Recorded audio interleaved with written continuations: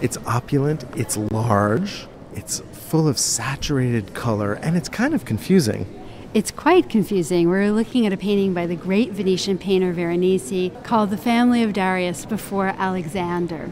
Darius was the ruler of the Persians. The Persians had been at war with Greece, and Alexander the Great, that famous Greek general, had finally conquered Darius. And here is his family asking for mercy. When Alexander conquered the Persians, Darius, the leader of the Persians, escaped, but his family was taken hostage.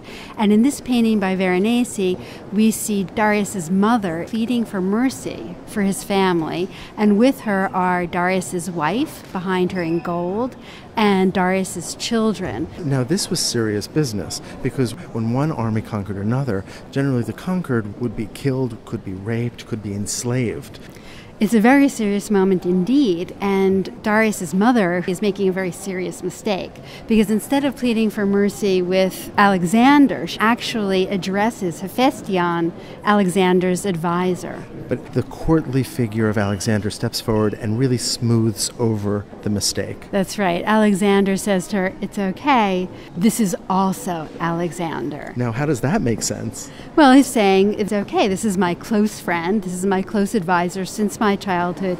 A very generous gesture, both toward his friend, Hephaestion, and also toward Darius's mother, saying it's okay, this mistake. It's understandable. And so Alexander is being portrayed here not only as a brilliant military ruler, but also as a diplomat, also as somebody who is very much a courtly figure in the highest sense. And those would have been values that would have been very important to the Venetians at this time, to the Pisano family who commissioned this painting from Veronese. But it's interesting that the initial confusion that we feel when we look at this painting, who are all these figures, is exactly a part of the narrative itself. It is the confusion that is being represented. That's right. This is a grand painting on a grand scale.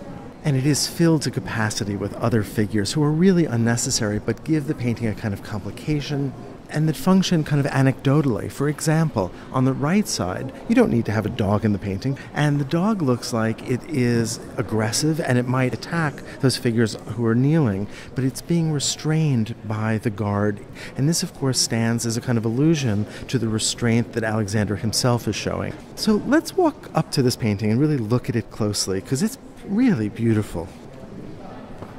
So Veronese has imbued the figures in the foreground with a kind of richness, a kind of density that shows a brilliant coloration and brushwork. Well, we see primary colors of red and yellow and blue, and then secondary colors of greens and oranges.